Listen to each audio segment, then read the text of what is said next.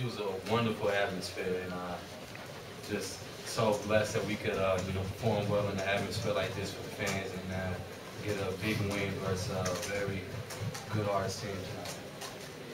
Ήταν καταπληκτικό να παίζει σε τέτοια ατμόσφαιρα και θεωρεί ότι η ομάδα του είναι ευλογημένη που μπόρεσε να παίξει πάρα πολύ καλά πραγματικά και να πάρει μια τόσο δύσκολη νίκη απέναντι σε μια πάρα πολύ καλή ομάδα που ήταν ο ARIS απόψε.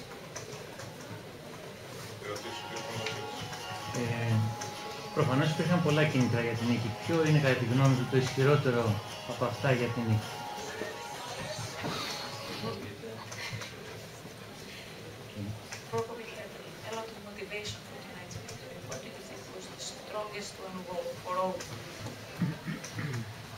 Well, we just know ARIS is a rival, and all respect to them, but you can't, you know, go off into this game and not be motivated to get this win. And I had people all week just expressing to me how important this game was to win, so we knew how hard we had to come out and play.